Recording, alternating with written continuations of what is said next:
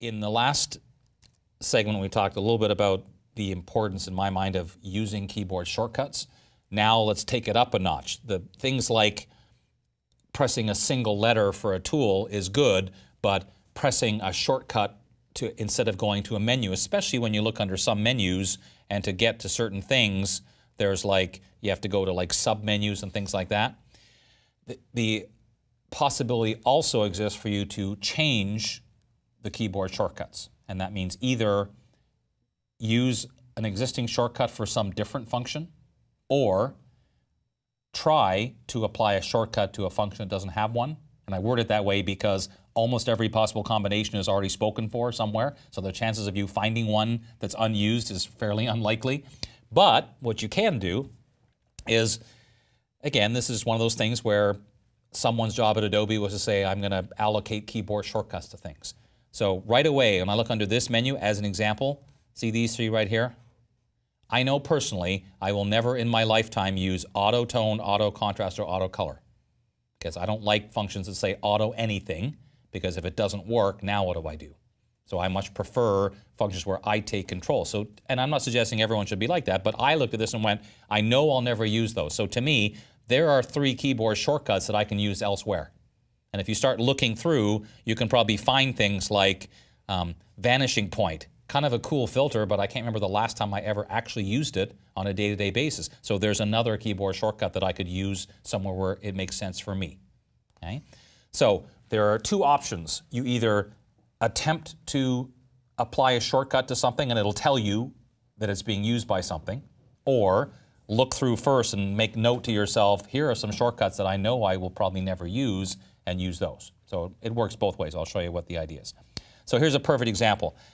As we'll talk about in a little bit today, I live and breathe layer masks. To me, they're such an important part of my work. It kills me to think that every time I have to add a layer mask, I have to go click a button or go to a pull-down menu instead of pressing a shortcut. So one of the first things I did is, why don't I have a keyboard shortcut for add a layer mask? And in the past, I would have just spoken, complained to myself and nothing would have happened. Now I have the option of going, well, let's see if we can make that happen. So I go to keyboard shortcuts, similar principle to allocating menus, but instead of just showing or hiding, this is allowing me to edit what the current keyboard shortcut is. So I'm saying, go to keyboard shortcuts for my main menus. And you can see here you can allocate shortcuts for the main menus, the pop-up menus and panels, or the tools themselves, which we'll talk about in a second.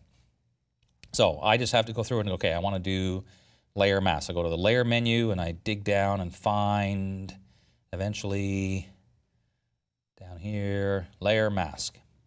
So I want a layer mask in here, and now I have to think of a keyboard shortcut. Now I made mental note to myself that Command-Shift-L or Control-Shift-L is one of the ones that I knew I could use. But look, as I try to use it, it gives me this warning and says, wait, this is already in use by Autotone, and it will be deleted from Autotone if you accept this. And I'm like, you bet I'll accept that, because I know I'm never going to use Autotone personally, so why not reuse that shortcut? Now, this is the personal part, because if you're a huge fan of Autotone, don't do this. But I haven't met too many people yet that are. So this is just one example, and I think I found probably, I want to say 10 or 11 shortcuts that are currently being used for other things that I just think I'll never use that, so that gives me the ability to use them for myself. So what you do is you enter in, you physically press the keyboard shortcut you would like to use for whatever function. If you get, and I think it'd be unlikely you wouldn't get this message, because like I said, almost every shortcut combination you can imagine has already been used. So in this case, it's warning me. Now if it came up and said, this shortcut is being used by levels, because I do use that. But the key is, if it comes up and says it's something you never use anyway, then I just click accept. Okay, that's it. Now, this I think is really cool. Instantly, it shows you, see the little shortcuts already appeared there. I just did it and it's already in the menu. So now if I'm working away and I want a layer mask, I just press the shortcut, done. So much faster than going over and clicking on the little button at the bottom of the layers panel. And that's just one example. If you start thinking, I use this function, there's no shortcut, I use this, there's no shortcut for that, and I'm, again, not talking about every single thing you do, but there's probably a core of functions that you think, I do that a lot. So why not make a shortcut that makes sense to me? Instead of trying to remember some combination that was chosen by somebody, make it your own.